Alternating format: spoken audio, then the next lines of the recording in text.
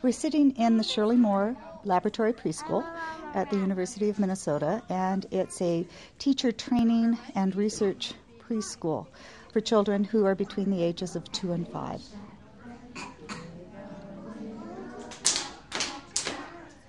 My work on childcare began in this preschool because I got very interested in understanding how relationships among children might be affecting their stress biology. Social relationships are critically important to social animals, and we are a social animal. And I was looking for settings where I could actually observe stress elevations in this hormone and do so in a way that didn't require me to do nasty things to children.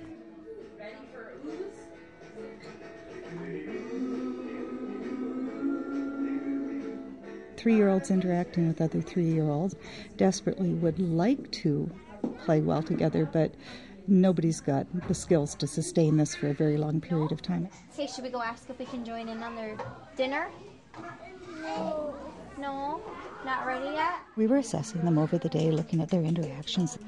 And what we discovered when we got our results back on the hormones is that they were showing elevations in stress hormones over the day, which completely stunned us.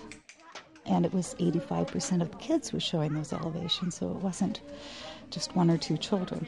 And that really set us up on a whole new track of trying to understand what was going on at childcare that was provoking these elevations and trying to determine whether there was anything there to be concerned about. See, I need some more.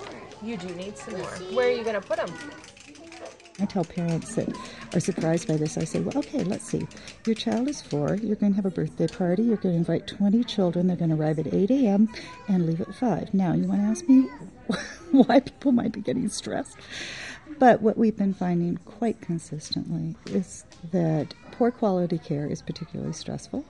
High quality child care can be very beneficial for children's experiences, though the added piece we have is that even in very high-quality care, we are seeing a rise in these hormones over the day. So that raises the question of, is that necessarily bad, or is that just supporting the amount of effort and energy that children need to put into managing those situations, and a certain amount of that is actually, a little stress is good for development. Oh, good job.